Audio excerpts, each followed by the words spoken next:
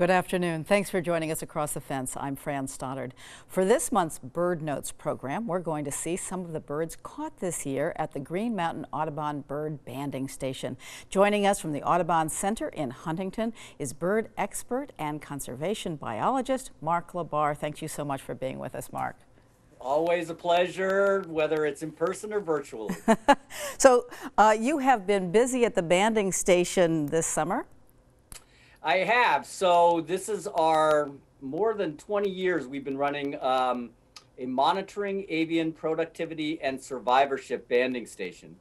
There's about 500 of these across North America that collect data to better understand survivorship, how long birds live, and productivity. And we set the nets up in the same place pretty much every year during the breeding season to catch the resident birds here at the center. Fantastic. So what did you catch this year? So, we went out, and what I'm going to talk about today are kind of the usual suspects. These are birds that we catch pretty regularly. And our, where we have the net set up, this veery is a great example of a bird that inhabits the area around the beaver ponds at the Audubon Center. Down low, this is a thrush, so it's related to bluebirds and robins. We also catch its relatives, the wood thrush. And you can see here, I'm holding the the veery. And you can see the band on its leg, that little silver bracelet. So each one of the birds that we catch, we put this band on, and they have a unique number on them so we can track them. And oftentimes I will catch veeries over and over again from year to year. And these birds migrate all the way down to South America. And it's really cool that they come back to the Audubon Center to breed. Right, and there's your band right on them. So what are some of the other regular suspects that you catch? So, a lot of times, and I think you asked this question, is, how we catch these birds. And we use what are called mist nets, which are very fine nets that the birds are caught in.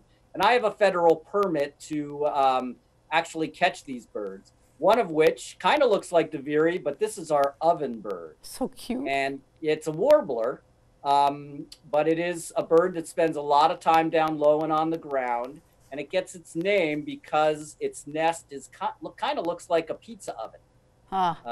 And it goes, its call is pizza, pizza, pizza, pizza, which goes in the oven. Right. Another bird that we catch, which is a favorite of mine, and you can see here, I'm trying to get his attention, his or her attention, so that he poses for the camera. This is a gray catbird. And the reason that I like catbirds so much is it was the first bird I ever handled down in Massachusetts. And one sings to me in the summertime every morning in the lilac bushes next to the house.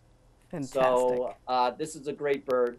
And then as we get into the wetter areas of the center here, more directly in the beaver pond flow, we'll start catching these birds, which is the masked bandit, the common yellowthroat.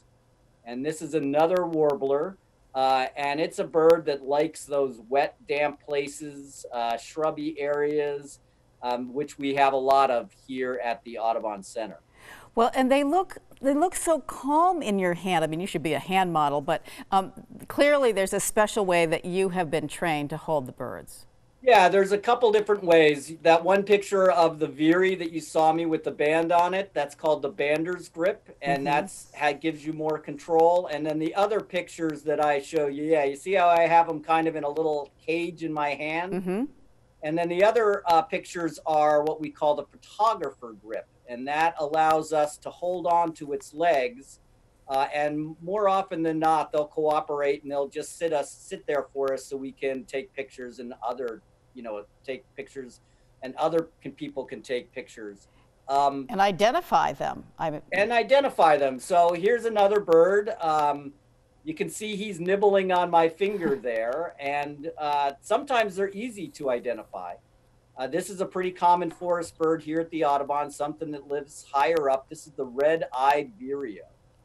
And you can see that really distinct red eye that this bird has. Yes. And it has a little hooked bill. And again, they sing all day long, and they're much more of a canopy species, but they do come down, and we do catch them in our nets.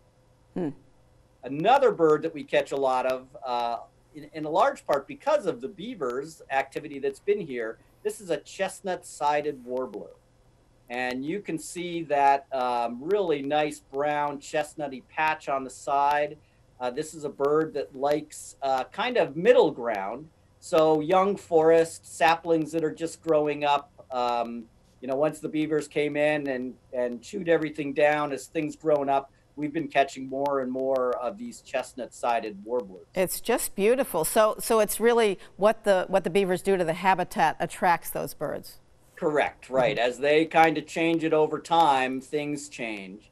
And then there are some birds which are a little bit more difficult to tell. This is what we call a trails flycatcher. And that's a group of birds which encompasses the alder flycatcher and the willow flycatcher. But in the hand, we can't tell the alder from the willow. More likely this is an alder because that's what I hear singing around the center.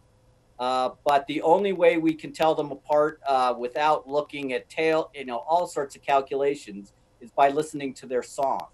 So we group them, and we're still able to band them. And this is a trails flycatcher because of that. Terrific. And what can you determine by looking at the birds so closely? So when we capture the birds, we catch a lot of data. We try to age the birds. We try to sex them, figure out whether they're males and females. We measure their wings, and we weigh them before we, of course, release all these birds. And sometimes, for instance, with this next bird, the indigo bunting, you can actually determine how old it is and what sex it is just by looking at it. You can see here there's a little deer fly catching a little lift on the back.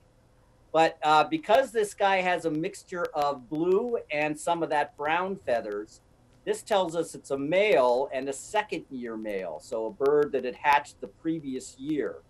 And it won't get its full blue plumage that you would see in an older bird until later.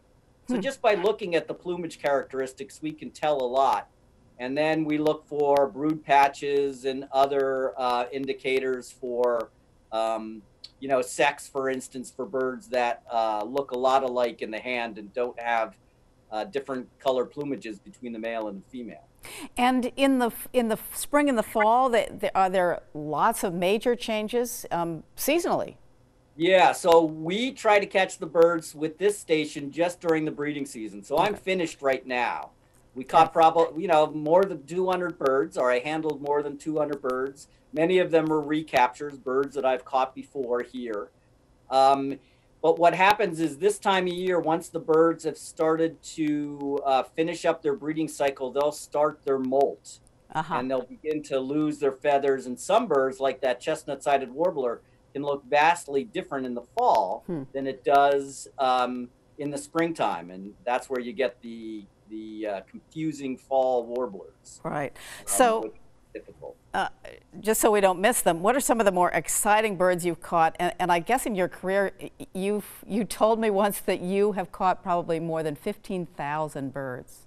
Yeah, so I've been banding birds for more than 30 years. And I started doing it back when I was 23, and I traveled to various places in Central South America, the Caribbean, Hawaii, and here in Vermont with the common terns. And, we catch some pretty cool birds. This is one that we don't catch often at the banding station. This is a brown creeper. And it's a bird that creeps on the outside trunk. And you can't see it here because my hand's covering up, but they have really long toenails, and they use those to hold on to the side of the tree, and they use that long bill to probe in and around cracks for insects and eggs and things like that. So this is always a good one. And this is a bird that we caught this year for the second time. This is a Blackburnian warbler. Beautiful. Yeah, it's a gorgeous bird, that flaming colors on the face. And this is a bird that we tend to find further up on the hillside in at the Audubon Center, but not down around the banding station where we have the nets.